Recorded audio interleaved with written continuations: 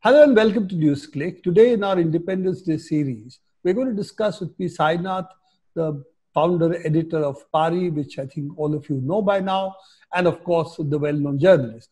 Sainath, Independence Day for us, for me particularly, is midnight children, and for you who were born soon after, this is still a very important day.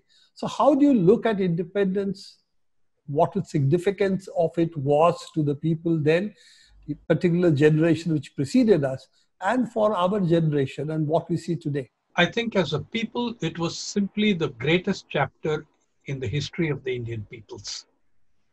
It was certainly the noblest chapter in our history when hundreds of millions of people rose to bring down the mightiest empire in the world. And for me personally, that August 15th signifies it's the seal on that chapter and is simply the most important day of this year or any year for me.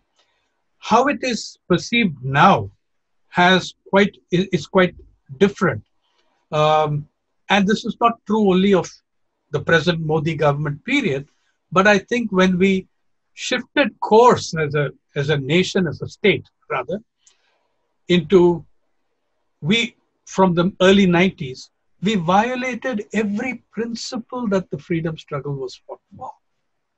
And come right to this year, for instance, I mean, less than 24 hours from when we are about to celebrate independence and freedom, the Supreme Court of India gives you the saddest judgment in its history in relating to freedom of expression, relating to all those things we fought for to destroy the British Raj. And I cannot think of a single noble principle of the freedom struggle or of the Constitution that is its child. I cannot think of a single principle that this Supreme Court judgment punishing Prashant Bhushan honors. I cannot see a single thing that it honors in the Constitution that is born of the freedom struggle or in any principle of the freedom struggle. There are others now in power who seem to think that liberation was achieved on August 5, 2020, 15 days, 10 days earlier, where the Prime Minister says that the great sacrifice, the liberation, in two paragraphs, he places the freedom struggle and the Ram Janambhoomi movement on the same platform. It's simply blasphemous for someone like me who is, grew up and is lived for the ideals of that struggle. That's what inspires me, moves me. That's what PARI is about, all of it. Now, the principles which are expressed in the Constitution are not just in the fundamental rights, but also in the directive principles of state policy, which starts by talking about the need to fight and mitigate inequality. The last 29 years have been directed entirely at enhancing that, magnifying that inequality and celebrating it.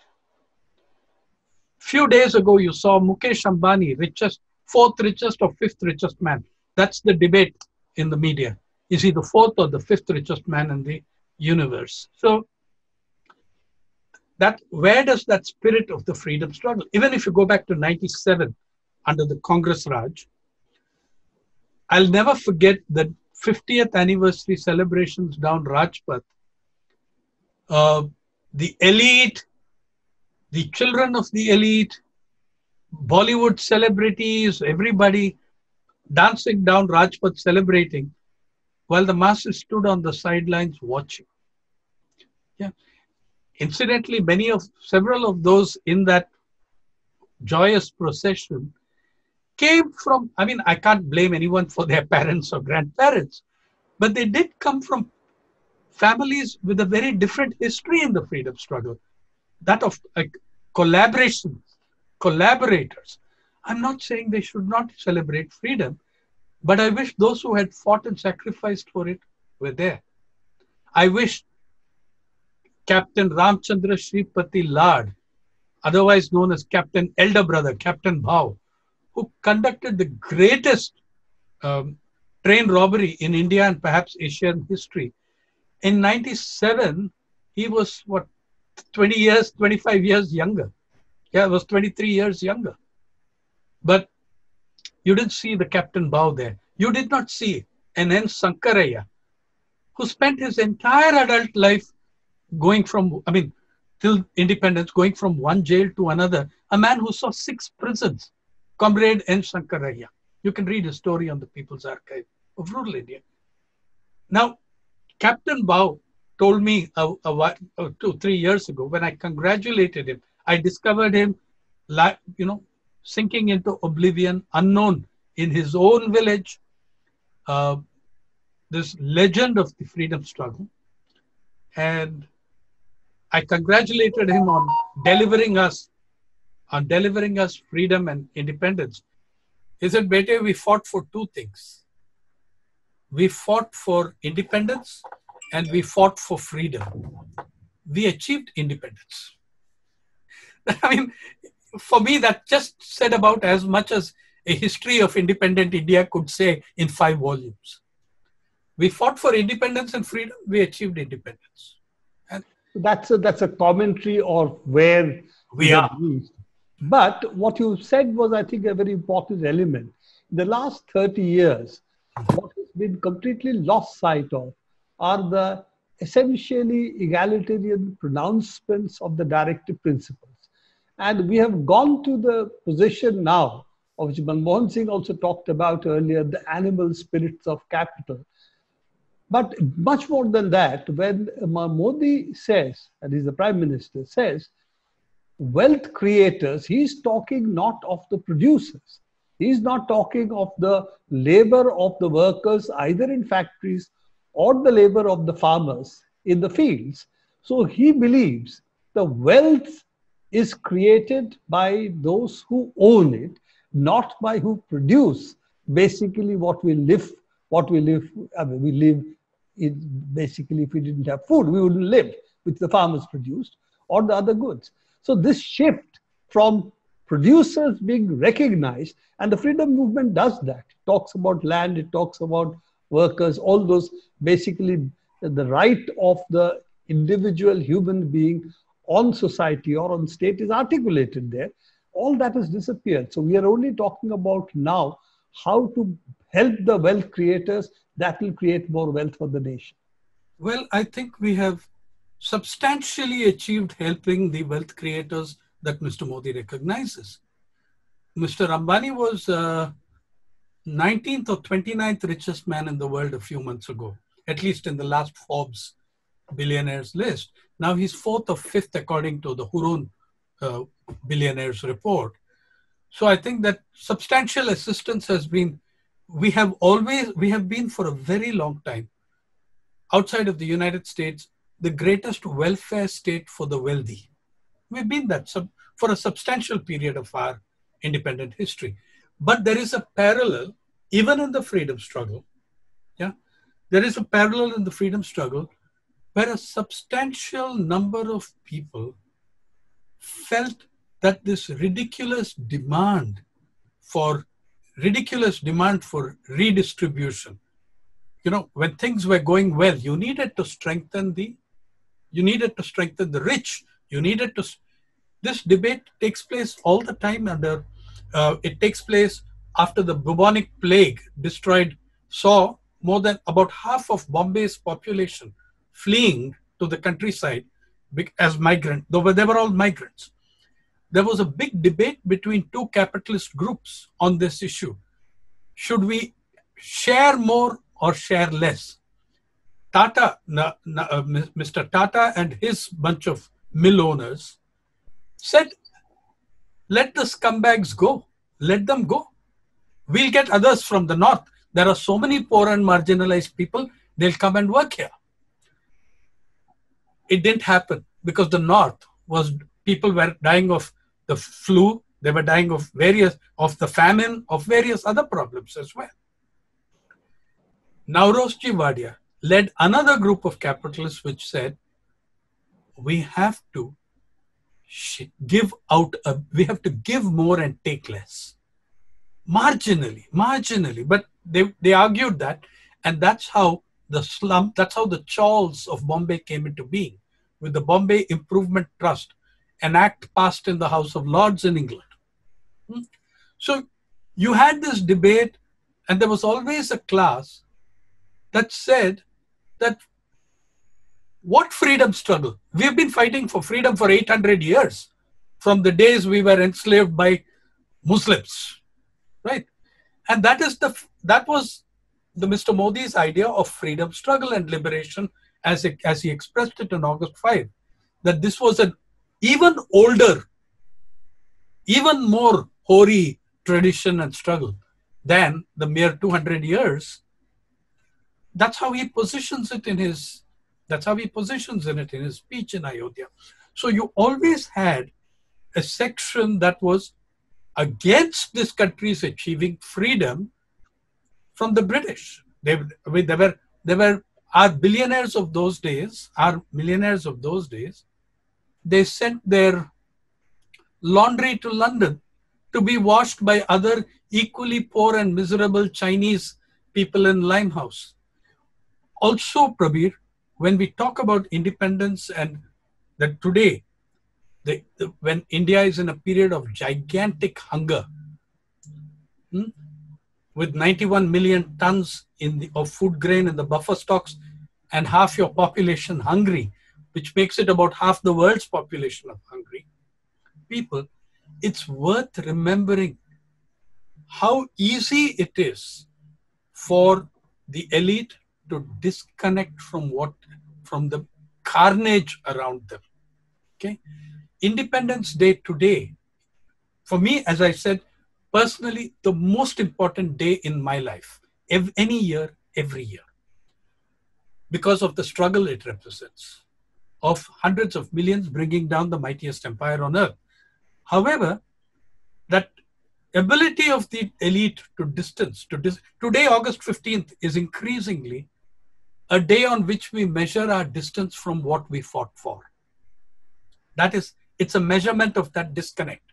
At the time of the great Darbar, where a lady called Victoria, on finding that she owned a lot of real estate, thought that she deserved not to be called queen anymore, but empress. And some of the most valuable real estate in the world, paying her the wealth of the British Empire came. What came from the Indian peasant was greater than that which came from the Solomon's mines. Okay, in 1876 you have this deadly famine, and you're seeing an incredible parallel today in the media, in the government, in the society. You had this deadly famine. 140,000 people died in a week in between Madras and Mysore alone. Poor people, hungry, starving, flocked to the cities. They flocked to the cities, okay? And where you will read accounts of this in the newspapers of that time, several were clubbed to death at the barricades of the city, put up by the police to stop all these horrible unwashed from entering our hallowed precincts. So you have this going on. On the other hand, you have the greatest party in the history of the world going on, with 68,000 guests for the coronation, for the Darbar. Now, these 68,000 guests were mostly royalty. Each of them came with an entourage. So you're talking about 250,000 people gathering. Yeah, somebody, his bodyguards, his carriage, his horse, the horses, the guy who looked after the horses, the guy who cleaned the horses shit out of the stable. You had 250,000 people converging, I think, but the guest list was 68,000. Now, Now, the newspapers of the time reported both. They did report the Darbar and its pomp and glory, and they did say that, hey, there is a famine going on, and people are trying to enter the cities, and we are smashing them on the doorsteps. But they never connected the two. Never once did they make a connection between the glorious Darbar and the hunger and famine and the cause of why those people were driven to the cities in terror and in distress, extreme distress. So you had that situation happening. In fact, even today, the only history book that really deals with it, much as you and I love um Eric Hobsbawm, his work does not talk about the gigantic impact of famines in India. He does not really, not the kind of deaths that occurred and the kind of trauma that people underwent. I mean, I love Hobsbawm still, but the fact is, this is, you have a book which I would advise every reader of NewsClick to buy and read by Mike Davis, Late Victorian Holocausts, where he takes you through this, where he takes you through the ecological, environmental crisis. El Nino, he's tracing back to the 1870s.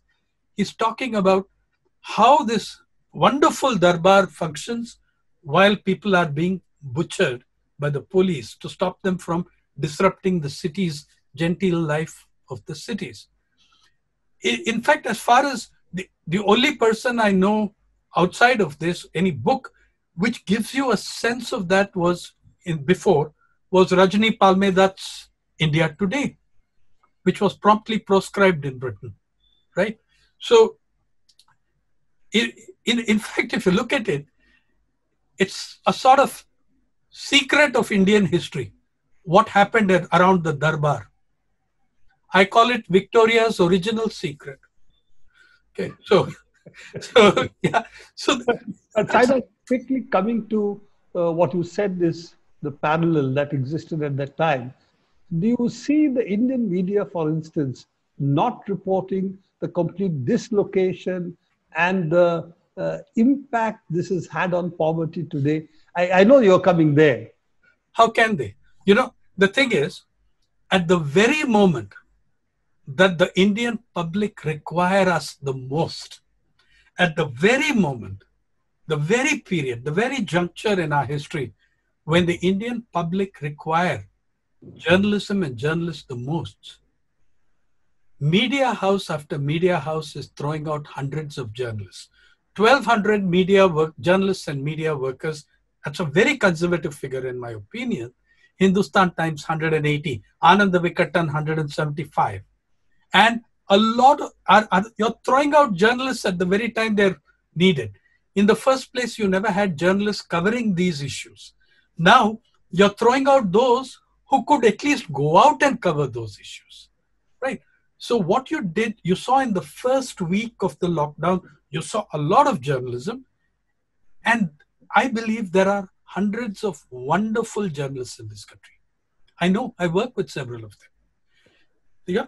And as someone who has spent 40 years in the profession, I think I have the right to make judgments on that. I think there are wonderful journalists. Most of the wonderful journalists are today jobless. Those who have not been kicked out have had their salaries hit by half. So now, how on earth are you're actually making a statement. I'm not going to cover your bloody migrants. They've reached their villages, jane do. It mattered to me when they were leaving my job and not refusing to be my Mali, my, Naukar, my domestic maid. When they were abandoning those posts and going, it mattered. So I followed them till the border of Mumbai to the Nashik-Mumbai highway, which was more busy in that month than I have seen it in 40 years. So once they're gone, they're gone. You're not bothered because the media are not bothered. The media, yesterday there was this discussion on media and about the Congress spokesperson. He had committed suicide and whether, and I cannot believe that in 4, 5, 6 people who spoke very well. It's made a lot of sense on everything. Why are the media like this? I don't believe I heard the word corporations. I don't believe I heard the word what media are under capitalism. You know, Murray Kempton, one of the earliest editors of the New Republic, he said once so beautifully in 1960s, what is the job of the editorial writer? He said the job of the editorial writer is to go down into the valley after the battle is over and shoot the wounded. That's what we're doing. While those people are struggling for their lives, you are creating these new ordinances on the APMC, taking away from the farmer what little access he had or she had. Yeah. While those things, while people are struggling for their existence, yeah, while the for Can you just elaborate a little on what APMC is? Okay. And by the way, the Congress spokesperson is the one who died of a cardiac arrest. Correct. He's the one who died of a cardiac arrest. Sorry, but his other party spokesperson linked it to the humiliation and the That's right. anguish and pain. I'm sorry, I should have said that. Anguish and pain that he underwent as a result of what they call the toxic TV debates. That there are also good capitalist reasons for those debates. You see, it's very low cost and it generates eyeballs. So there's no cost. Talk TV justifies its existence as a revenue model. You know, rather than send people out to discuss a report on something, you have 5 guys sitting in a hall, in a room or now in their homes, yakking about stuff they haven't a clue about. It's a very good revenue model. And the shouting and screaming is part of the emoting that which they have taken from the entertainment world. Yes. Yeah. So that's another thing. But the media, coming back to that, you've got now 1,200 journalists, media persons, many of them highly qualified, some of them terrific journalists, having been sacked on the streets at a time when maybe their partners and spouses are also out of jobs. Yeah. What are they going to do? Who is going to tell the stories? So you've got the media performing, as I told you the last time on NewsClick, this is the lowest point in our performance in nearly 200 years since Raja Ram Mohan Roy launched Miratul Akbar. I want to come back to what you also talked about, the APMC. Could you just elaborate for our viewers what APMC stands for, what it means, and how it fits in also to the question of who are the wealth creators, the farmers who produce or the ones who buy their goods cheaply and make a lot of money off. Agriculture Produce Marketing Committees. You know, it's very interesting when these markets, they were earlier, for the last 40, 50, 60 years, controlled by small traders and local traders and some big traders. Now, like in so many other spheres of life, like in farming itself, you're knocking out small capitalists in favor of monopoly capital. Farming was always a private sector. Remember that. It was never a public sector. But you killed it more viciously than you killed the rest of the public sector because of your hurry to hand it over to corporate monopolies. Big capital. Big capital. Yeah, you did that. Then, now as it goes here, see now what you call the middleman, and I've been saying this for 15, 20 years, because there were also many amendments earlier to the APMC Act. There were many tricks and tweaks around it as well, games played around it. The middle, that wretched middleman, that villainous middleman, the difference in the villainous middleman is the middleman now wears Gucci and Armani. Okay? That's who the middleman is. The lady who used to come and, before the lockdown, sell vegetables at our doorstep in Mumbai where I live. carrying 30 kilograms up 7 flights of stairs and down when she couldn't get the lift. Uh, she would tell us, as anyone who comes and sells bhaji to you would tell you, how difficult it was for her to access from the wholesale markets anymore, as that was all going to Reliance Fresh, Godrej Natural, and other chains, big of big capital. Incidentally, a tip, a little friendly tip for your viewers: anything that is named with has the tag, suffix or prefix, fresh or natural, it isn't. It's been frozen for weeks and months. The people, the vendors on the streets who are selling, their stuff is natural and their stuff is, if at any rate, it's fresh because they have no way of storing it overnight. If they don't sell it, it's dead, right? So everything has been shifted. The agrarian crisis in 5 words, Prabir, is corporate hijack of Indian agriculture. That's the thing in 5 words. The process by which that happens in 5 words is predatory commercialization of the countryside. And the outcome of that process in 5 words, greatest displacement in our history. Yeah. Now, we know the media, which asked, why are these people leaving? Why are these migrants leaving the city? Poor things, what will they go there and do? Never asked that question when they were leaving the villages to come to the cities. Yeah. In millions and tens of millions. We never bothered until it affected us, until it affected the beautiful people. It didn't matter. So what they're doing now is making that control of corporate monopolies, of big capital, of great chains, powerful corporate chains over those markets near total. And the wonderful thing is that they justify it on the ground. They justify it on the ground that now a farmer can sell his product anywhere he wants. He's not, yeah. So the guy in Bundelkhand finds out that there's a better price in Tamil Nadu. He's going to, leap onto his bullock cart and make it to Chennai. Huh? I mean, it's so obscene. The thought of it is so obscene. By the way, this is the same principle that in a different way informs this whole ridiculous thing called GST in India. It was introduced to create unified market. Okay? Capitalism requires it. It doesn't. The United States has three kinds of taxes in every state at different kinds of taxes.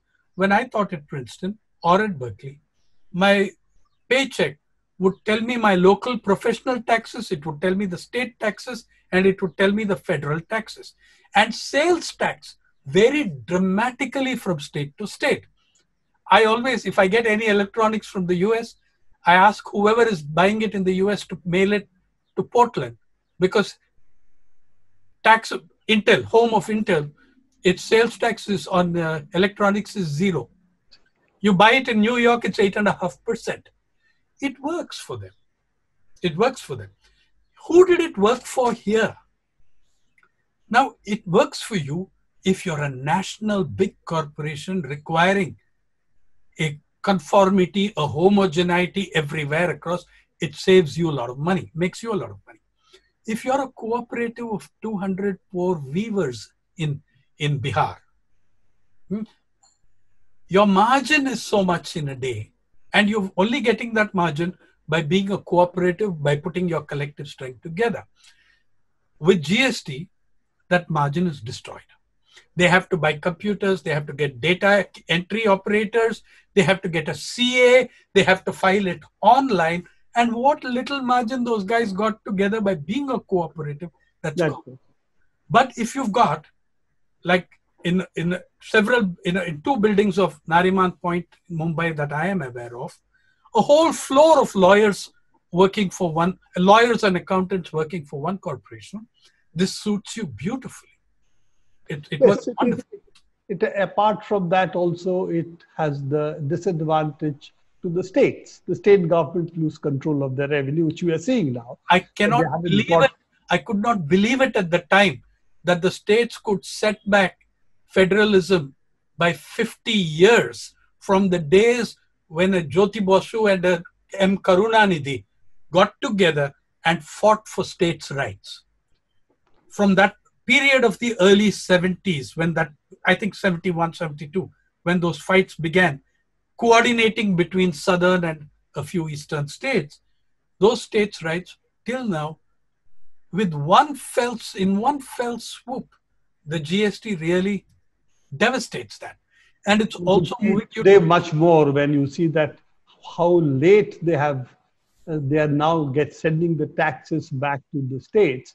So essentially, they're not central sending them government back. is not sending. The central government is living off the tax share of the states, and the states are not getting their basic share 6 months or 8 months, 9 months after it is due to them. So we have reversed not only the power, but even the funding that should happen to the states and the center is now really related in this particular way. And you are And also, we don't print notes. Therefore, we are not having a larger deficit because the deficit really comes from squeezing the states. yeah. And secondly, you also have the same principle of centralization applied in politics, in economics, in everything. Even a simple thing like the relief fund for COVID victims for the crisis, you create a PM CARES fund, often called PM CARES fund, because you better pay up.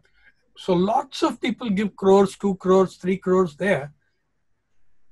We don't know how many thousands of crores are in that fund. And they don't give it to the state CM relief funds where it is desperately needed. There, if you give it, I understand that you don't get it counted as CSR. But if you give it here to a privately registered trust that is not going to be subject to government audit, you get CSR. Now, the logic of this, I wish the Supreme Court would take urgently this kind of an issue. You know, If it had time to. if it had time to do that, it would be wonderful if they did this. But coming back again to the whole idea of freedom, and if you look at it historically, the greatest, see, one of the things that we did in the last 30 years, we robbed a generation and a half of their history. They have no clue what, in that event that I keep attacking on 1997, Azadi was a Pepsi ad by Shah Rukh Khan. I mean, a generation grew up looking at that ad. And because of his charismatic appeal, it was a big deal. That word Azadi came, the same word Azadi in JNU has a totally different reaction from the state, right? It's not encouraged to go dancing down Rajpath. So you have that entire generation robbed of its history. They have no idea where, a generation that doesn't know where it came from has no clue where it's going. I think it's so important in education. And the Rashtriya Swayamsevak Sangh, to their credit, were the first to recognize this, that it's so important to capture textbook history. And they have been at it diligently since the 1970s, when they got the NCERT books banned, when they were withdrawn, when they were in power, briefly. Now you have people who can write history at will,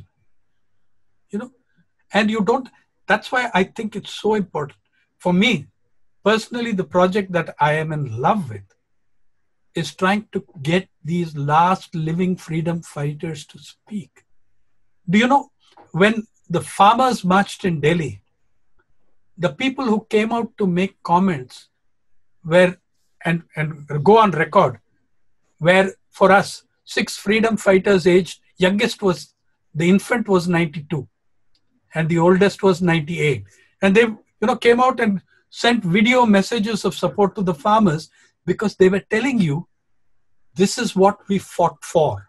संसद का विशेष अधिवेशन हो यह मांग कर रहे हैं। देश के किसानों के इस मांग के साथ मैं स्वतंत्र सेनानी क्रांतिवीर कैप्टन राम लॉर्ड, मेरी उम्र 97 साल में भी आज खड़ा हूँ। हमने आज़ादी का सपना देखते हुए और आज़ादी के लिए लड़ते हुए किसानों की कुशीदी की थी, लेकिन आज स्वतंत्र भारत में किसान खुदकुशी कर रहा है। यह बहुत शर्म की बात है। 29 तारखेला दिल्लीत पार्लमेंटमध्ये मोर्चा निघणार आहे. त्या मोर्चाला माझा शेतकऱ्याच्या मालाला भाव मिळाला पाहिजे, शेतकऱ्याला दर मिळाला पाहिजे आणि त्याला माझा पाठिंबा आहे. आणि तो न्याय मिळवून द्यायला मी सुद्धा तुमच्याकडे येणार आहे. तुम्ही झोपलायसा झोपू नका, गरिबासाठी उठून बसा. सरकार झोपलंय झोपू नका. माझ्या वयाला 100 वर्ष झाली, मी अजून तिथे उभी राहणार आहे. शेतकऱ्याला बरोबर न्याय मिळाला पाहिजे, त्याच्या मालाला दर आला पाहिजे आणि गरिबाला न्याय मिळाला पाहिजे. That is a part of their freedom struggle. In 2018, a year after I interviewed him when he was 95 then, Captain Bhau, I asked him, he was out on the street with his handstick and in a farmer's protest. I asked him, what are you doing here, Captain Bhau? He said, and he was talking of the freedom struggle. He said, then also it was for farmers and workers. Now also I am there for farmers and workers. That's something inspirational that has never left me. Then also we fought for farmers and workers. Today also we fight for farmers and workers. Sainath, last words from you on this before we close today. Yeah, you cut it as you like. Yeah. Something sharp, 2 sentences, 3 sentences, as they say in TV, bad TV, but here if you want. Or we can close it on Bhausab also. The current generations need to be inspired by even the words of someone like Comrade N. Sankaraya. He was a top student in his college, the American College Madurai, one of the elite colleges of that time. He was a top student. He was a football player. He was the founder of the first Tamil Poetry Society in the campus. He was doing damn well, and he was about to become a lawyer when 15 days before the final exam, he was imprisoned. More than half a century later, asked by his comrades, what went through your mind at the moment of your arrest, when you saw your entire career destroyed? You knew that you're not going to write these exams. Your parents were waiting for you to do that law degree, become a great lawyer. One of your classmates or contemporaries becomes chief secretary of Tamil Nadu 50 years later. Others become judges in high courts. What went through your mind at that moment when you saw it all destroyed? He said, elation. That I was able to stand up and go to prison for my country and its freedom. I think on that note, Sainath, let us conclude this session. And I must say, for this generation, they have to discover, this generation, not yours and mine, but the younger generation today, they have to again rediscover or recreate the freedom struggle we need today. Thank you very much, Sainath, for being with us, running through some of the inspirational chapters in this history of ours and remembering what it meant for the past generation and what it means to us today.